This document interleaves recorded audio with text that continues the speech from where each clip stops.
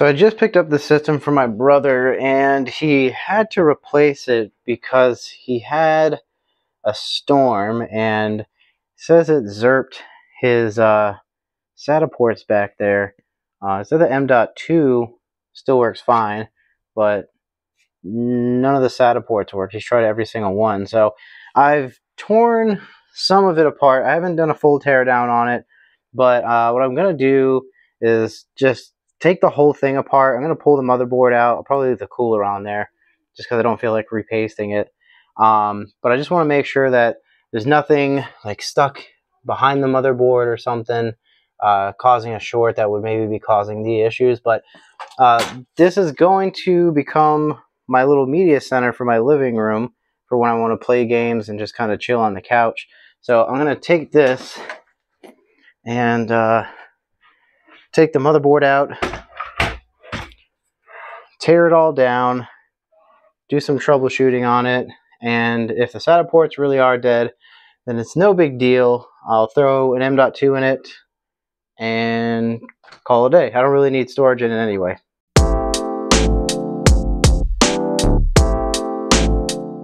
What I'm going to do is just take the motherboard out, and he gave me a power supply along with it, so just going to place it on the desk right here where it is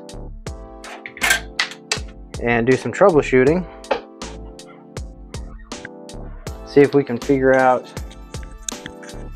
what's going on with this thing and whether or not these SATA ports really are dead.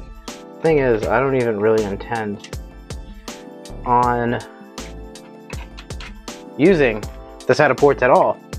I'm going to use a tiny M.2 SSD, not an NVMe SSD, just a regular old M.2 SSD that doesn't even belong in a motherboard. It well, it does, but you know, motherboard for a laptop, not a desktop.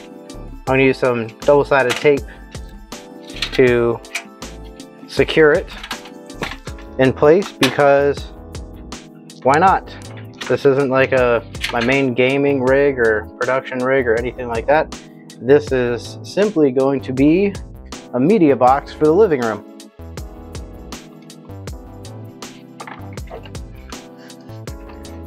Do a quick inspection here. I don't see anything concerning.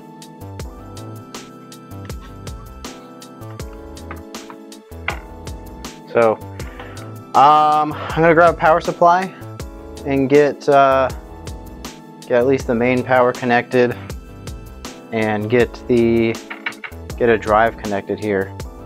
And I definitely don't recommend what I'm doing or what I'm about to do here.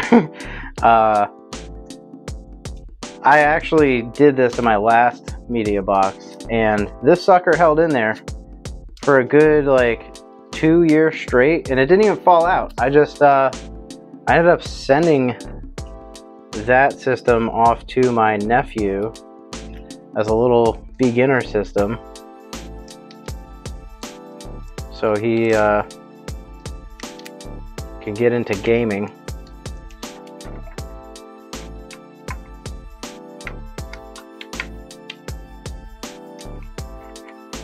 Might do one before I stick it down too much. I'm gonna do one more.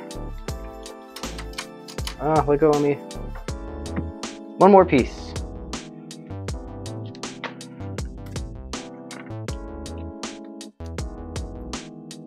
There we go. Professional technician. Boop. That'll hold her. And I'm doing that because the nearest mounting point is all the way back here. So obviously it's not gonna reach, but also there's no heat sink for this motherboard, or if there is, he didn't give it to me with his system, but there's nothing to hold that down. So double-sided tape, baby.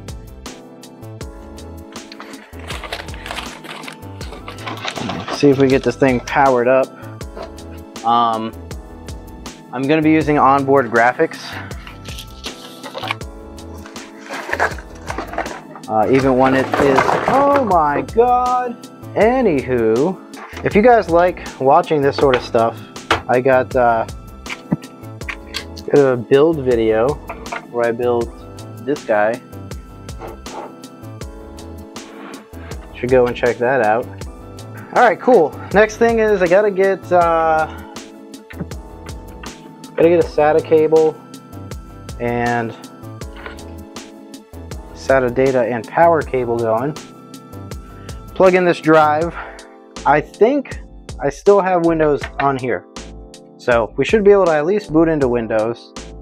I'll plug up that drive, see if we seize it, and if we seize it, then awesome. It doesn't solve anything for me because I'm not going to be using it, but I'm just curious, and this is the person that I am. Oh god, the whole thing's moving. I've got enough cable here, but it's like still all bent up from packaging. Alright, if you're happier being over here, we'll put you down here on the side table. Keep this guy up here. I need a workbench. I need an actual workbench. That would be nice.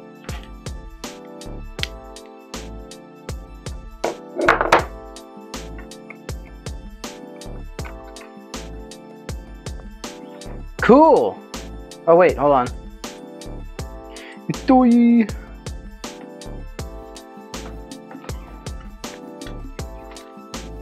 It's not posting. I'm getting the light here just says boot. So we'll flip this off. We'll unplug, because if this is zapped, there is a problem with SATA. Then we'll unplug it and we'll try to post again. And if it does post, well then there's our answer. I'll probably still try every port. I was just thinking, I'm using onboard video, and he had a graphics card in here. So I wonder if it's defaulting to, it must be defaulting to PCI. So we'll shut this down again, clear the CMOS, which I'm sure there's a jumper on here for that, but if there isn't, I'm just gonna pull the battery, power it on for a few seconds.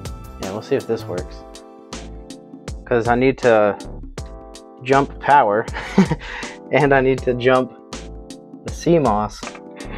So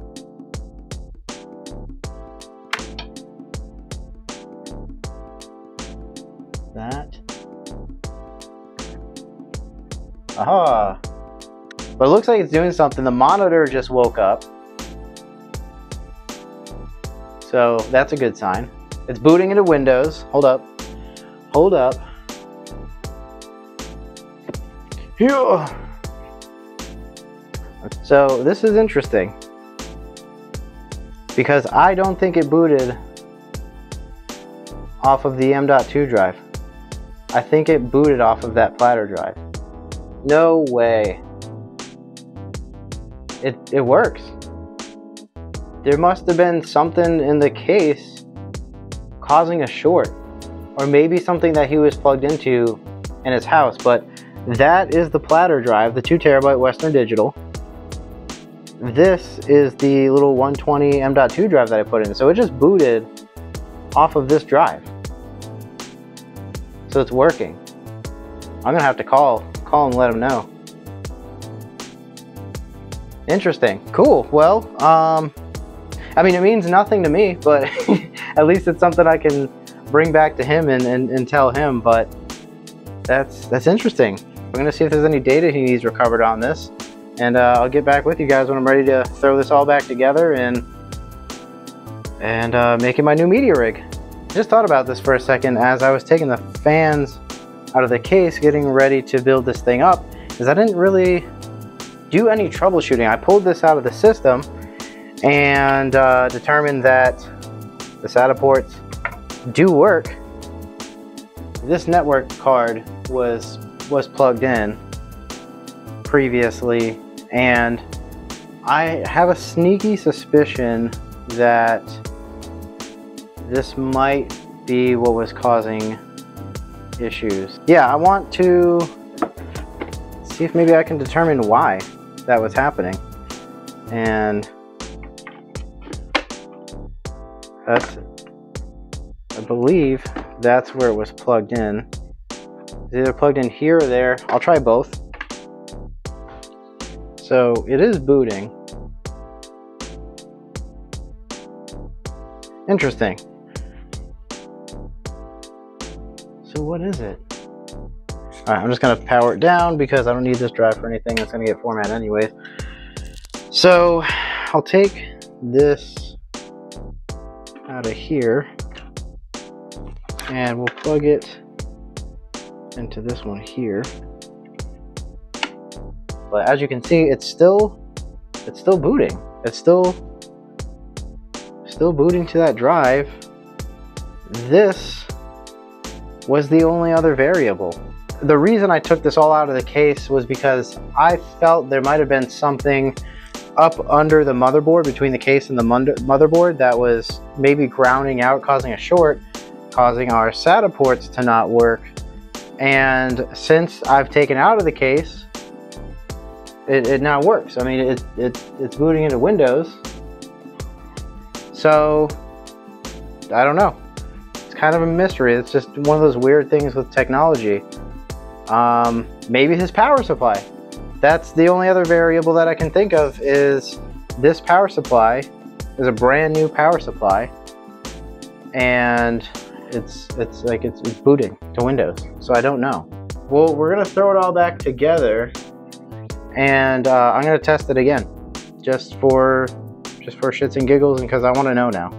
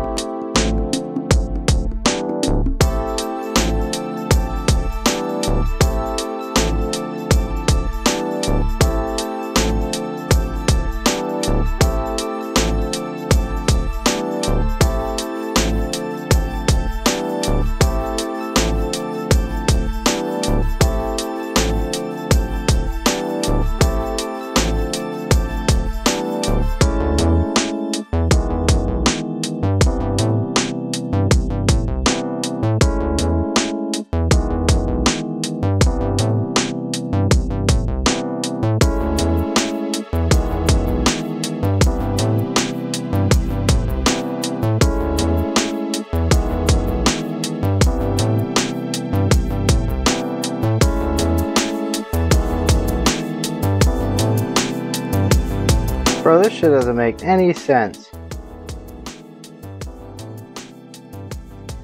This doesn't make... Why? This is a pre-built computer. These are the only grommets. Why would they block them by the motherboard? It's not gonna look pretty. I'm not pulling the motherboard back out, so I'm just gonna go through here. I got plenty of slack in this cable, but that's wild.